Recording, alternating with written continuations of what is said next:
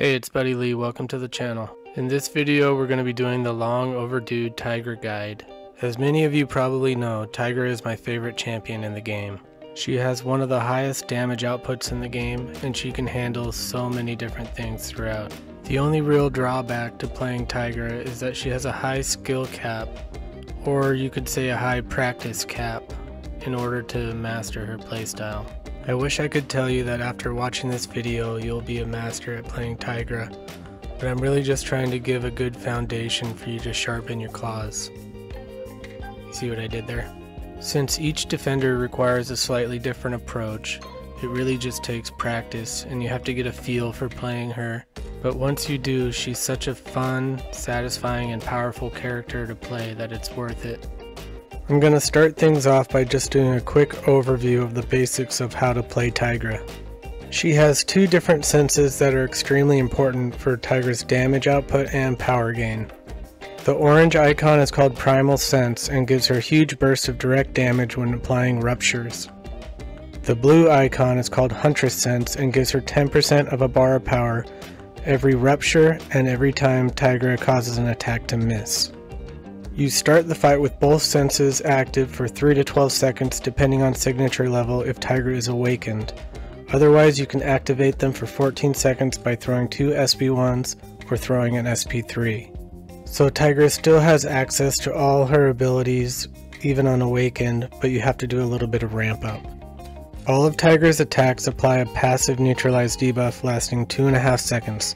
This neutralize prevents all of the defender's buffs and pauses the timer for her senses. Tigra's playstyle is very centered around doing heavy attacks. She can charge her heavy to cause projectile hits on special attacks to miss. She also applies her rupture debuffs by using her heavy to interrupt the defender's attacks. You want to use her heavy to cause miss and counter attacks as much as possible to stack ruptures and gain power. Tigra's special attacks are unblockable if you throw them from a distance, so normally you will want to dash back and immediately throw your special. This creates easy access to land your special, as well as doing extra damage because the unblockable hits will do an extra rupture debuff.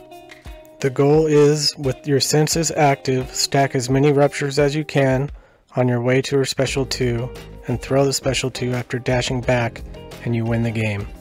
With that out of the way, let's jump into some gameplay. This first fight against Winter Soldier is just to demonstrate how to activate her senses through SP1 and her normal strategy when fighting with Tigra. My Tigra is awakened, so she starts with both senses, but I let them fall off so I could show how to do this. You can see I'm using heavy to miss the projectile attacks, as well as countering everything with heavy attacks to build the ruptures. Now that Primal Sense is active, it's also doing a burst of direct damage every time I place a rupture. Now that Huntress Sense is also active, she'll be gaining 10% of bar of power every time she places a rupture or misses the projectile. All that's left now is to get my special 2, dash back to make it unblockable, and watch that beautiful damage. That was about 175k special 2. Since it's mostly from direct damage, you don't have to depend on critical hits. She finishes the fight in 64 hits, even when playing her as if she was unawakened and doing the special 1 ramp up to activate the senses. If you're not using Liquid Courage and Double Edge masteries, then this is the preferred method. If you do use them like me, then do the special 3 to activate both senses if your Tigra's not awakened. It takes slightly longer, but you avoid recoil damage. Now that we have our basic playstyle out of the way, I want to talk about spacing. Since you're always looking to counter with heavies using Tigra, there are different techniques that can be utilized to put you in the proper range to heavy counter. I mentioned earlier it's important to have a good feel for playing Tigra, which comes with practice. This is where that comes into play. Winter Soldier is actually a great place to practice your spacing, since depending on your distance when he throws a special 1, there are 3 different methods you can use to get into proper spacing. Here I'm close enough when he throws his special, I just need to dash back and hold heavy to counter.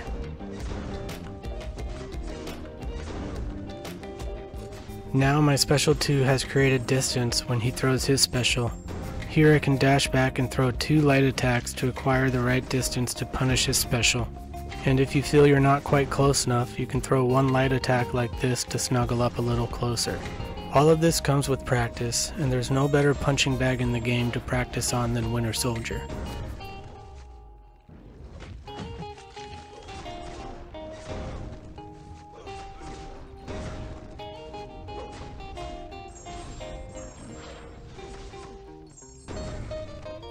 There are other ways to counter different types of specials, such as the ability to dash into the opponent before the projectile attack is thrown.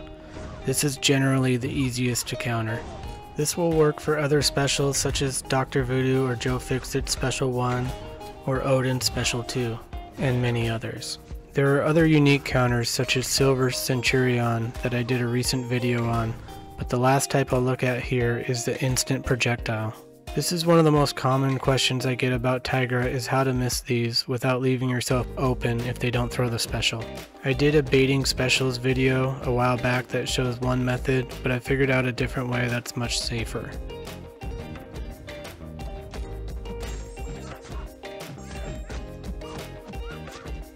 Once I have Captain Marvel against the wall and knock her down, I will just stand in front of her leaving an opening. Then I will hold block, and when she throws her special, switch from blocking to heavy.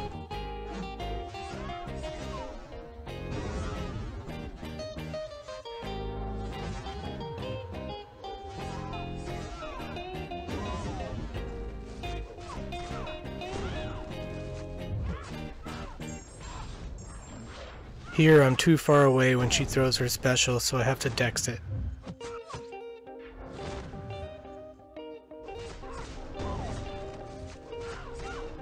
And this time I pull off another good block to heavy transition.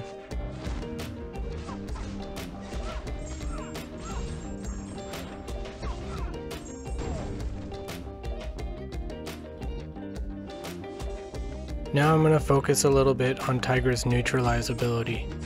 While fighting Juggernaut, he will not be able to activate his Fury buffs or Unstoppable as long as the passive neutralize is on him. Anytime one of these fails to activate, it will apply another Rupture debuff, increasing Tigra's damage and power gain even more. You can really tell when he tries to activate them during Tigra's Special 2.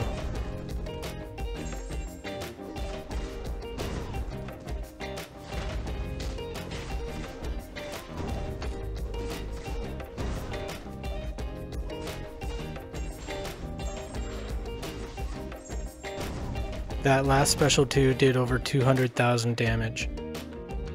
Now let's take a look at some of the nodes that Tigra counters and the ways Tigra uses her utility. It's a very long list, so you might want to pause to get a good look. Her neutralize is unique, and with the way the anti-nullified nodes have been coming into play, it's really valuable. Her very high debuff count also counters any kind of regeneration with willpower. So if someone tells you Tigra doesn't have utility, you can show them this list. Here's an example of her dealing with a Thing fight on Footloose node.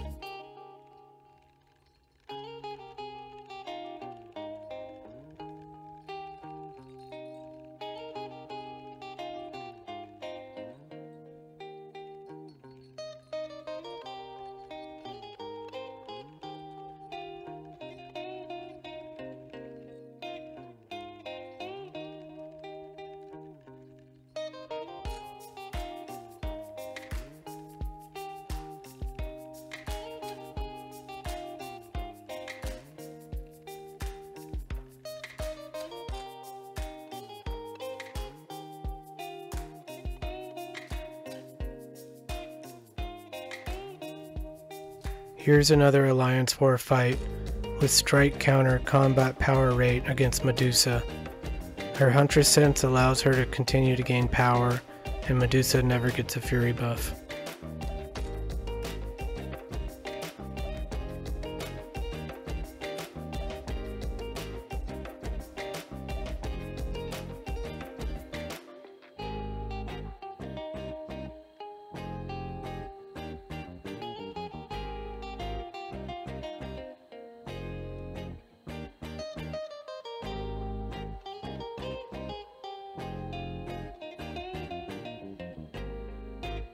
This Alliance War fight is against Hyperion on a Power from Afar node.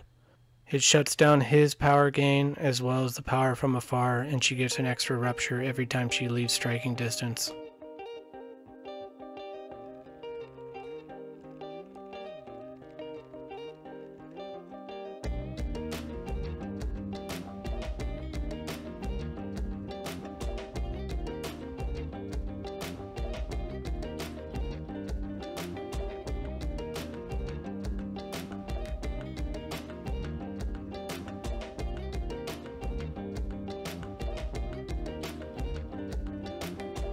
The last fight I will show will be from Act 6.4.6 against Rage and Life Cycle. She can get around the Rage damage cap with her direct damage and will be constantly knocking down the defender, taking care of Life Cycle. When making Cable's Special 1 miss, you are too far away to comfortably heavy counter. It has enough hits though to push you over a bar of power, and you can go from heavy charging to throwing your SP1.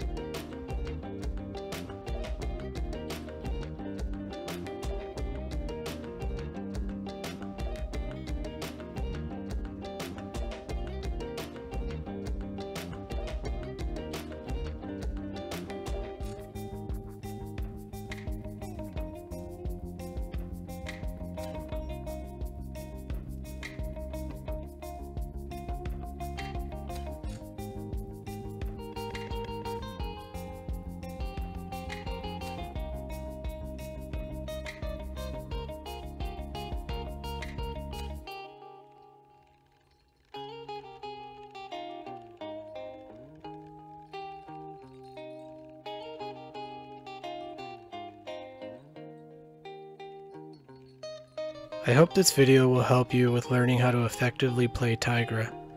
I'm sure there is much more that I've missed, but playing Tigra there's always more nuance to come across. This is one of the reasons she's my favorite champ in MCOC. If you did like the video, give it a thumbs up and subscribe, and I'll see you guys later.